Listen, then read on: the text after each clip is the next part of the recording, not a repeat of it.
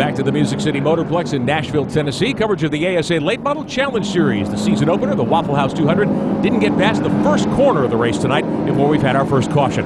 Earlier today, we sent Derek Bertosiglio to the paddock area to explain what these late model cars are all about.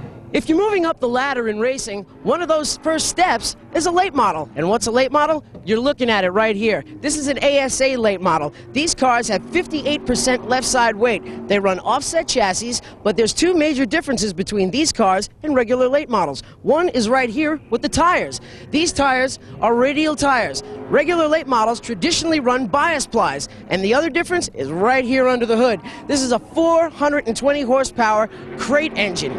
Now, when I say crate engine, it literally comes to you in a crate. There's no more built motors in this series, which makes the racing more cost effective. Crate motors, great idea, does hold down the cost for these race teams. Well, the lights are out on the safety car, looking for a restart this time by. Before we go green, Derek's caught up with one of the drivers involved in that Turn 1 incident. He's with Jason Deach downstairs. Jason Deach is pulling the helmet off right now. A tough break right in the beginning of the race. What happened? I don't know, some idiot behind me, I guess he don't know where he's going, but everybody's supposed to be taking it easy, and he turns me going into the corner. Well, Jason Deach obviously not happy with another competitor. You hate to see that, especially at the start of the race and the start of the season. Absolutely. You hate to have your hopes dashed the first night out. Ready for a restart on lap 8. Chad Wood is out in front of the 2 car. Now, he started on the pole. He's out of Wisconsin. He's got a lot of experience, but boy, Eddie Hoffman in that 8 car has been quick here all day. Hoffman chasing down the race leader Chad Wood as they dive into turn 3. Hoffman able to hold that car down on the line through 3 and 4. Wood leading by a car length as they hit turn 1. I like the line that Hoffman has here, Rick. He's got the low side of the racetrack. Eventually, that's going to pay off. Hoffman has raced all over the country. He's got lots of NASCAR Elite Division experience. He's raced in other series as well. He's raced in the old ASA Touring Series several years ago.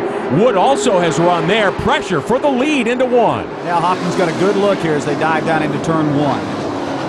And Hoffman will make the pass and move by. So put Eddie Hoffman in the 8 car at the top of the leaderboard. Now that's young gun Kelly Byers in 3rd. He's right there as well. Byers trying to make that low line work as he dives under Chad Wood as they rocket down the front stretch.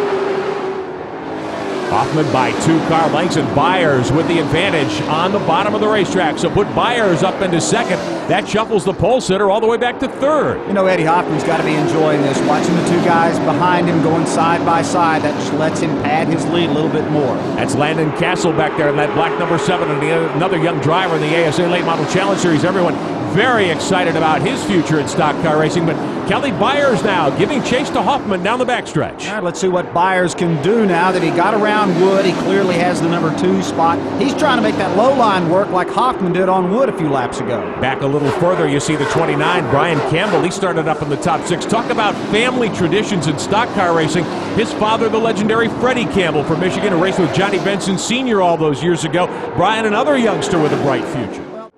Eddie Hoffman has dominated. He took the lead early tonight here at the Music City Motorplex. That Lisa Thomas Salon Chevrolet has been a dominant force. They put tires on the car, made a quick adjustment at halftime. You heard Eddie Hoffman tell Derek Bertosiglio he wasn't sure they might have gone too far in one direction. Doesn't look like it. Derek needs to take a good look at that car at the finish of this race tonight, because I don't think there's a single scratch on it. Doesn't look that way. Coming to the white flag next time by for Eddie Hoffman in car number 8. Hoffman with 1 to go here in Nashville. Eddie Hoffman, the dominant force. It took him to lap 10 to take the lead. Nobody's touched him since that point. Hoffman off of turn 2. All he needs to do is keep it between the fences. 1 more half lap here at the Music City Motorplex. 2nd spot belongs to Brian Campbell in the 29. Eddie Hoffman is going to kick off the ASA Late Model Challenge Series season with a victory at Nashville in the Waffle House 200. Landon Castle battling here with the 74 of Jay Middleton for 7th. Middleton will get 7th. Castle comes home in 8th. Jake Ryan 9th, and Travis Dasso, who spun early in that 92 car. Dasso comes home in 10th. But Eddie Hoffman with a dominant run, virtually a flag-to-flag run to victory here at the Music City Motorplex. When we come back, we'll meet the winner in Victory Lane.